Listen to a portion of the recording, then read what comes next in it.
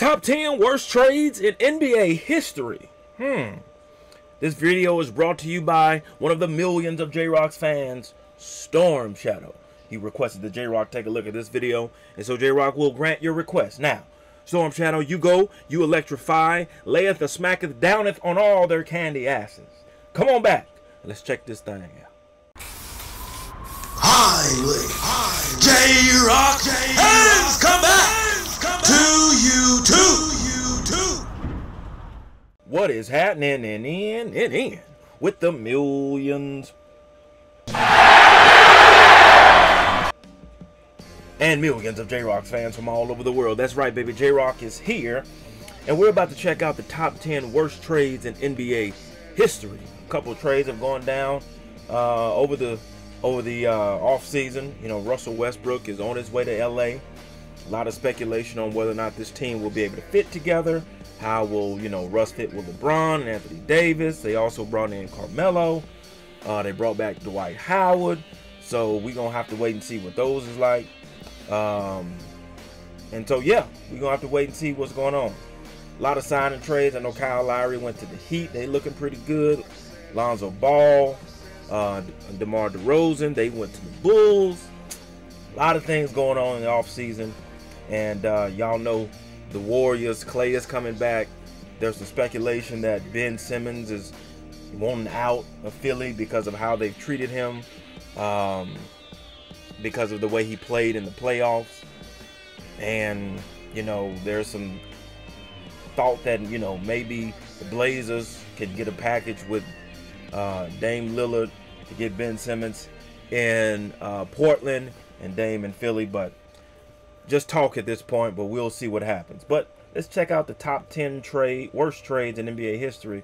See how they affected these teams. Let's check it out. It's hard to be a general manager in the NBA. You're relying on future projections and player development when you're making critical decisions, and sometimes those projections don't pan out favorably. Drafting and trading players often makes some GMs look incredibly smart, that dude, and others genius. Not so smart. Here are 10 of the worst, mind-boggling, and lopsided trades in NBA history. James Harden to the Houston Rockets, 2012. James Harden was drafted with the 3rd overall pick in the 2009 NBA draft. How was that the worst? Westbrook, and 2 years after they got Kevin Durant.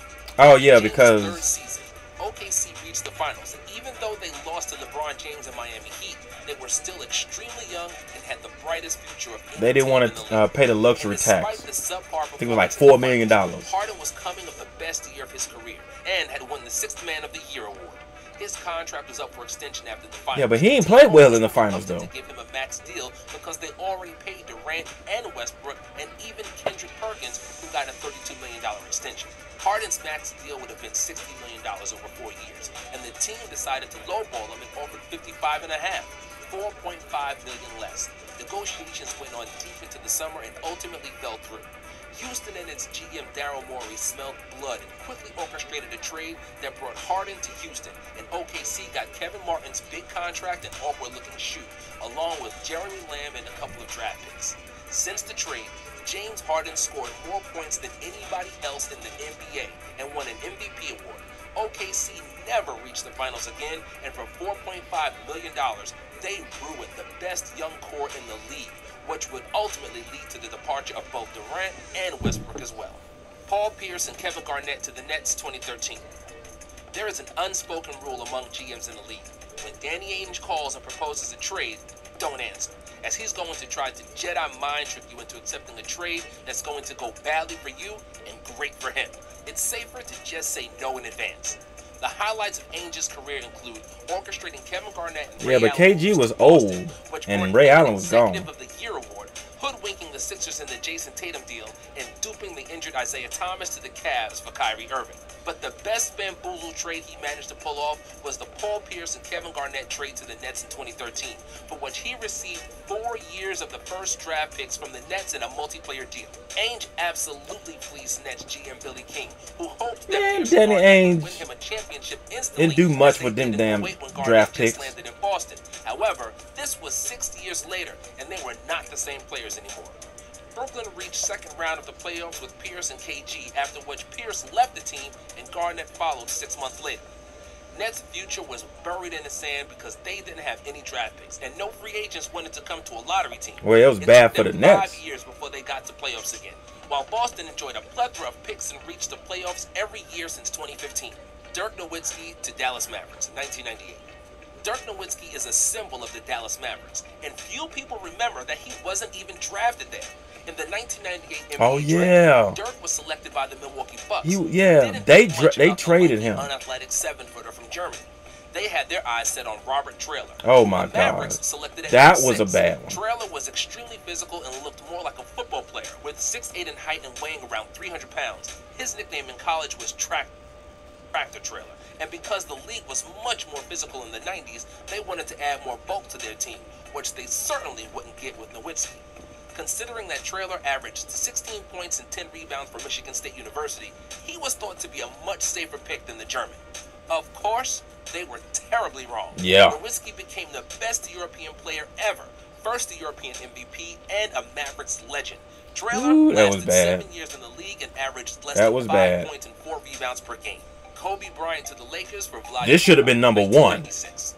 Jerry West is probably the This best should have been number. I don't know if they ranked him in order. They're just, you know. Almost every move but he should have been number 1. Drafting Kobe was one of his best and most famous deals. The Lakers were interested in a young high school prospect from Lower Merion High School, and they brought him in for a workout. Jerry West called the recently retired veteran Michael Cooper to assist and play one-on-one against the 17-year-old Kobe. Cooper and everybody else thought he'd be able to defeat the young prospect based on his experience and strength, but Kobe absolutely obliterated and embarrassed the NBA veteran. He also showed incredible poise and maturity for his age, and Jerry West was smitten.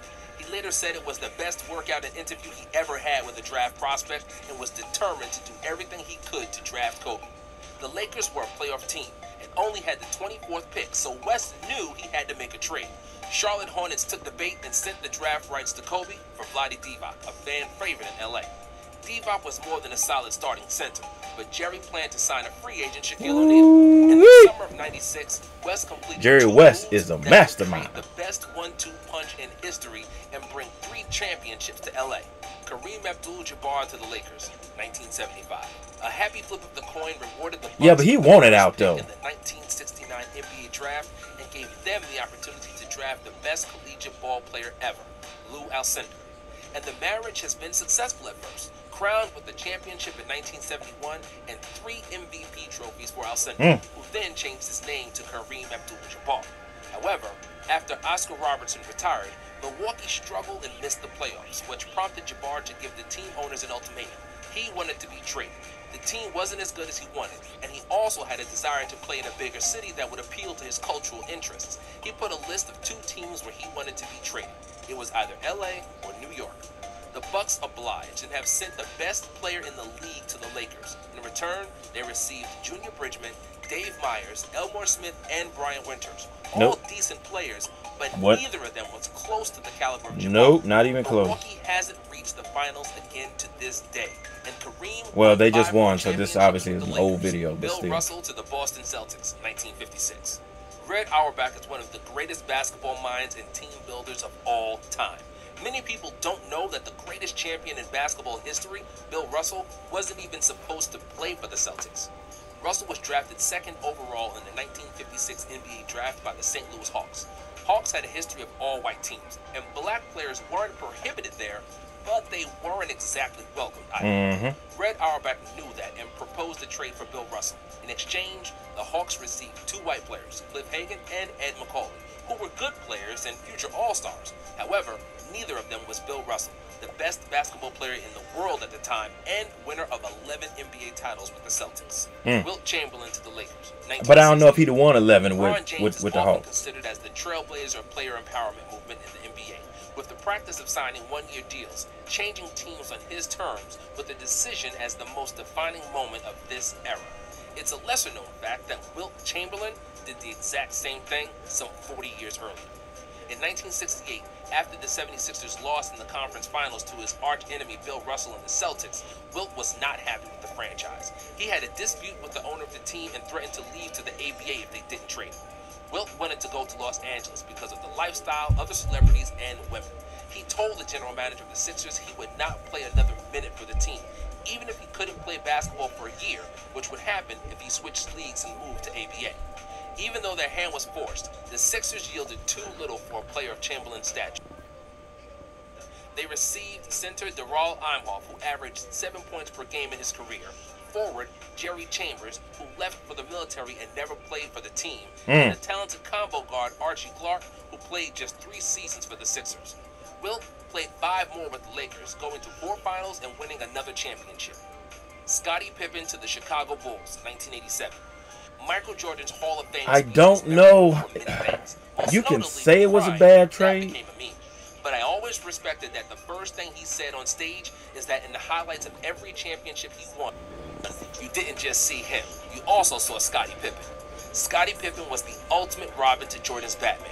Pip was the best facilitator at his position in league history, aside from Larry Bird and LeBron James. He was also one of the best defenders of all time, and an extremely gritty competitor, which was a prerequisite for playing with Jordan. However, Scottie wasn't even drafted by the Bulls. He went to Seattle by Seattle, who traded him for Chicago's Olden Polynice because they needed a center. Polynice averaged 5 points in 5 years for the Sonics, and Pippen won 6 championships for the Bulls, just slightly better. Charles Barkley to the Phoenix Suns, 1992. Charles Barkley started his career with the 76ers alongside future Hall of Famers and Dr. J and Moses Malone. After a few years, Moses was traded and Dr. J retired, leaving Barkley as the leader and lone superstar. Even though his numbers were terrific and he was the best power forward in the league, Barkley didn't have enough help and never went far in the playoffs. In the 91-92 season, Sixers missed the playoffs altogether, and Barkley had enough. He demanded a trade, and they sent him to the Phoenix Suns for Jeff Hornacek, Tim Perry, and Andrew Kane, which was a return of a quarter for $1. Barkley won the MVP the following season and went to the finals with the Suns, while the Sixers sunk to the bottom of the league and missed the playoffs in the next 6 years. Moses Malone to the Buffalo Braves, 1976. After the NBA and ABA merger, a dispersal draft was made, filled with players from ABA teams that would not participate in the NBA.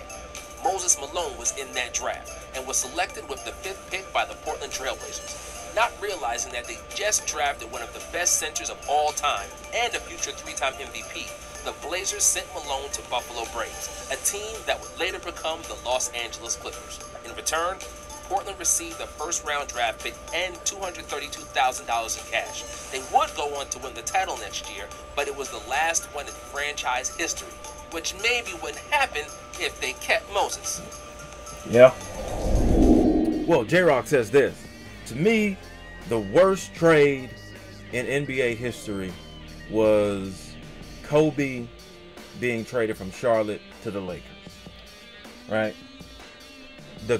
Kobe told the story. The Clippers, he worked out for the Clippers.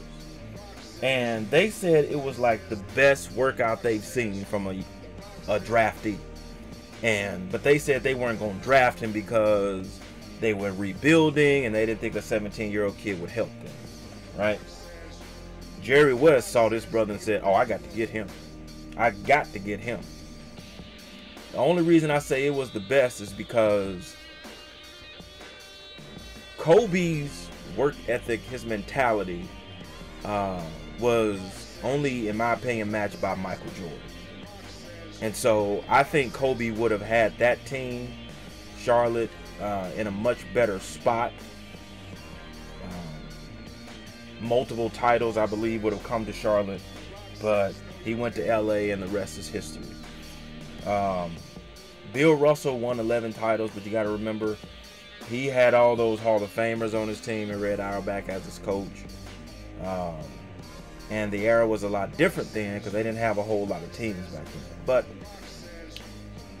this was a good video. Might have to check out a few more of their videos. But what say you? What was the worst trade you think of these trades? I think it was Kobe. But what do you think? Post your comments down below. Let J-Rocc know what you thought of his reaction to this video. No rhyme intended on that line. If you enjoyed the Great One's reaction, hit that like button, subscribe, and share. And be sure, hit that bell so you can be notified when it is time to be electrified. Thank you for joining J-Rocc. Until next time. Mamba, Gigi, and Wakanda forever. If you smell what J-Rocc It's cooking.